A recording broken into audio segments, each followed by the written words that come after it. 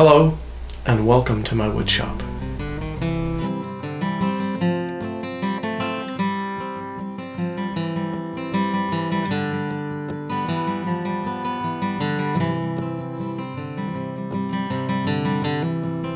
Today we're going to talk about routers. Routers are a basic tool for most woodworking these days that allows you to make consistent depths of cuts and mortises and things, get different shapes going if you want, but they do have a little bit of a history. We'll just touch on that real quick here right now. This is a router. Right here. Before the advent of electric motors and such, this sort of tool is what someone would use to make a consistent depth of cut. Say they're doing a mortise for a stair stringer or something like that, or a lock mortise. You would have a blade, basically a chisel that's held in place on the sole of the tool, and you would go ahead and cut with a consistent depth there. I put this piece of wood on the bottom of this particular plane to keep from marring the material I was working on with the metal on it. Nice little tool and very useful. Actually, I have this small one here that I use as well. Modern day purchase, not an antique, model 271 by Stanley. Again, just a small chisel. It takes a little bit of setup to get it right, but I'll use that for lock sets and things in interior spaces when I don't want to have all the dust and commotion of a router. Nice little tool for getting a consistent depth of cut. This is one of the things that a router does really well. Another one is that it can make shapes. It can do a round over, it can do a rabbit cut, it can do OG cuts, depending on the bits that you put in it. And that would be replacing the old-fashioned molding planes. Here's a Stanley, what is it, 45. This was a rather sophisticated version back in the day. You used to make them out of wood with an individual plane for each shape that you would do. This one had interchangeable blades and fences you could adjust and move around to make all of the different kinds of cuts that we would be doing nowadays with a spinning blade. Those are the two functions that routers typically take over for. They come in various sizes, all the way from a Dremel tool and a base is a very small router for very, very light duty work. This would be what would be traditionally called maybe a trim router. It's just a smaller router. You want to have the right size tool for the job that you're doing. This one's a real workhorse. It does a lot of work for me because most of my cuts are light. But if I need a little more power, a little more heft, I'm going to be swinging a little bit of a bigger blade. Here's an inch and a half, horse and a half Porter cable router. It has both a 1/4 inch chuck and a 1/2 inch chuck in it, so I can do some bigger blades. You can get a 2-horse router, a 3-horse router. You can have a shaper or a pin router. Those are massive industrial tools. We'll be sticking to these two smaller tools for the duration of this video. Let's start out with the trim router here. It's got the same concepts all the way up through the larger routers, but this one's just easy to show. So what you're looking for in a router is not only the power and amperage that's in it, but a good solid base. There are some routers out there, and I'm not advocating any particular brand right now, but there are some routers out there that have fairly weak little bases, and you'll know what I mean when you see them. They're just not really solid. They'll get a little bit out of square sometimes, a little bit of an adjustment. This one in particular I like because it grabs the entire body of the motor right here with this clamp. Very solid. It doesn't move. It doesn't change its position. It does have this adjustment up and down right here, which will become important in a little bit, you'll see. It also has this quick release sort of function, so I can separate the motor from the base itself. But you can see it's just a firm clamping mechanism that holds on to the body of the router. One thing I also like when I'm shopping for a router is to find one that has a flat top on it, because it becomes very useful when you're trying to change bits. Installing bits is probably as good a place to start as any. I've brought out my old trim router here. I used to call her R2D2 for obvious reasons. because there's a few things that about an older tool, and some of you might have them, that you need to know about. And I can show you what some of the improvements have been made over the years here. This is a great little tool here. But here is the collar. It's got a nut on top. I'm going to take the nut out. And then here is what is called the collet. And it is a small split tube. You see the split right there that's cone shaped, so that when you put the nut on top of it and force it down into the cone shape inside the router here, it gives the shaft of the bit a nice tight hug and holds it in place. Since we're looking at this, you can see inside where the collet belongs in here. Yeah, it's nice and clean in there. You want it to be clean in there, especially if you're using pitchy woods and such. Dust can get caught in there. You tightened it down last time and it starts to compress it and it gets stuck in there. And it can cause bits to be out of round, so you get some vibration in the tool. That's at a minimum. At a maximum, it could cause what you think is a tightened bit to come out, and that's never any good. We're trying to avoid that at all costs. So make sure that's clean in there. Make sure that this is smooth all the way around the outside, that the collet is a nice clean fit. And you put it in there, and we will put the nut back on here. And now we'll take a look at the bit. I got a 1/4 inch round over bit here. I'm going to check the bearing, make sure that it's running smooth, because that's going to be up against my material. I can spin it like that, no grinding. Spins nice and free. And I'm going to check the shaft here as well, make sure that it's smooth and it's not going to get a burr on it on the collet when I put it in here. So obviously, you know, this is just one of many bits you can put in here, so I'll go ahead and put it in there. This router here requires 2 wrenches, where this one here has got a little button you can push and it's got one wrench. So I'll put this on and we'll tighten this bit down. Wait a minute. I'm about to make a grave error here.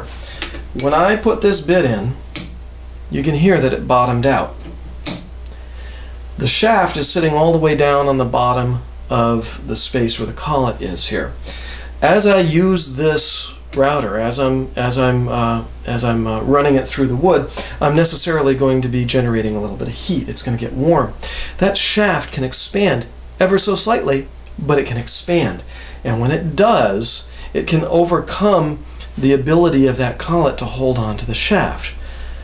At a minimum, my cut is adjusted. Maybe I've got to replace a couple pieces of wood. But they are also known to just sort of let go and the bit comes flying out. That's not a good thing. So, to avoid that, what I'm going to do is I'm just going to finger tighten this with the nut right here. And I'm going to lift it up a little bit.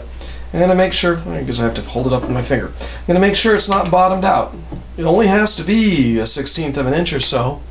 And then make sure it's tight. You don't have to be a gorilla on this one. You just got to make sure that it's secure. Okay?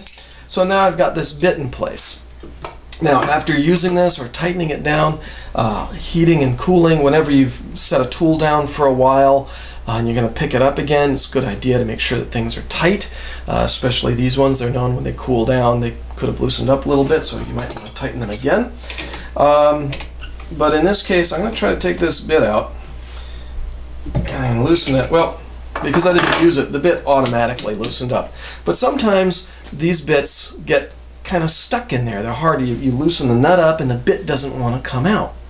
So the trick in the old days was tap on it with something, using the wrench here, but tap on the nut and pull on it, and pretty soon one of those little shocks and the bit will come out. Okay?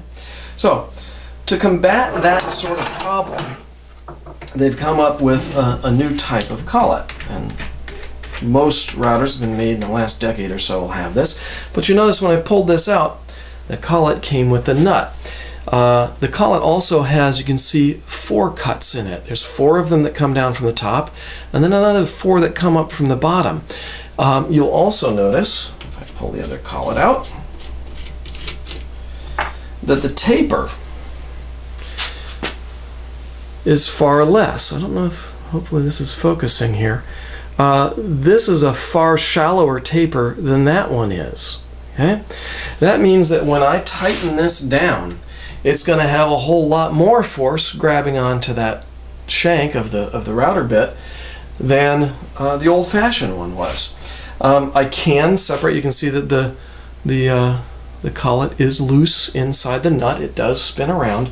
I can drive this out if I wanted to, but why would I want to?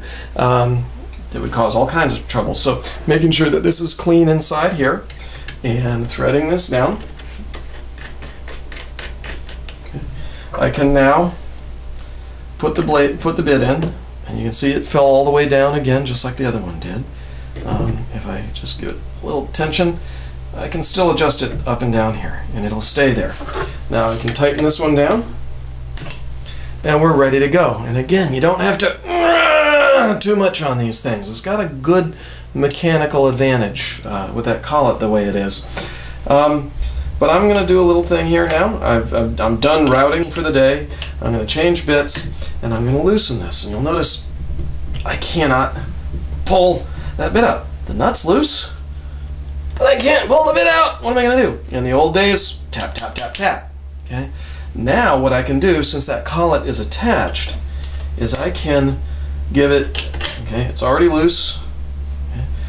Let me put this on here like this so you can see it graphically. It's already loose. I come around, and now over to here, it tightens again. Now I'm pulling that collet up and out, and the blade comes out easily. This whole concept might be easier to see on my 1.5 horse here. It's a little bit bigger. It's got a 1/4 inch chuck here and a 1/2 inch chuck for larger bits. You can see how clean this 1/4 inch chuck is. And this one here, it's got a little bit of crud on it. I'll probably want to clean that before I use it again. Once the bit is installed properly, now it's time to adjust the height of the base. This one I just unclamp it, spin the adjuster until it's right where I want it to be. In this case, I'm trying to do a round over. If I wanted a stepped round over, I'd bring it down. So I can eyeball this and lock it down, but I'll be making a test cut before I actually do anything. On this one over here, I get to loosen this, and then I can adjust the height. There's a spiral, sort of an incline here, in which I can adjust the height and then tighten it down. So we're ready to make a cut now. There's a lot of stuff that you have to think about when you're going to be doing this. Or maybe you don't. It all depends on the wood that you've got. I've got a fairly consistent piece of white oak here right now, but you can see that the grain is going at an angle across it.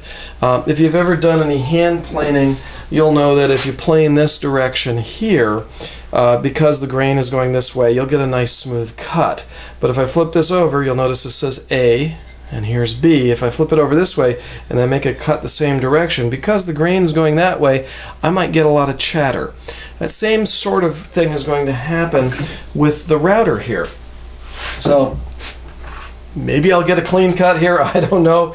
But the chances are, as I'm routing this A side, I'll get a clean cut here. But when I flip it over to the B side, I'll probably get some chatter along that edge. We'll see what happens here. But I'm going to go pretty aggressively at this to see if I can make it fail. I wouldn't suggest that you normally route at this sort of a speed. But let me make 2 cuts here, and we'll see what happens.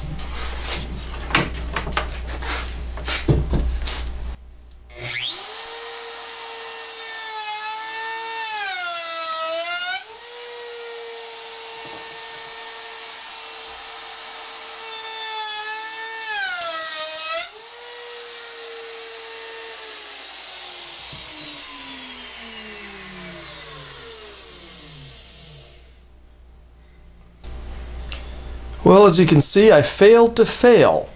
I got a nice clean cut out of this one, and it didn't chip out on me. That's just a testament to how sharp my bit is and the consistency of this particular material. But you will run into materials that'll have a wild grain in it or something that you're going to need to make a cut and not have it be chipping out. In that case, you want to do what's called a climb cut. This is for experienced people only, and you have to be very careful of it because I'm going to be going backwards with this bit.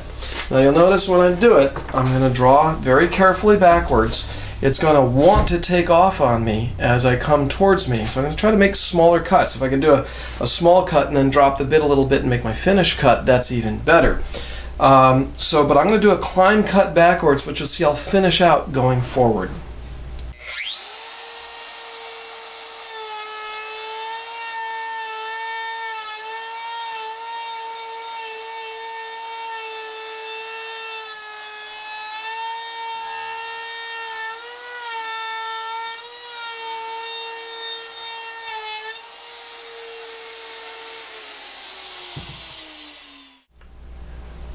Well, I think that's going to be it for this video. I did say it was just going to be an introduction to routers, and this really is just the introduction. Put a bit in, make a cut.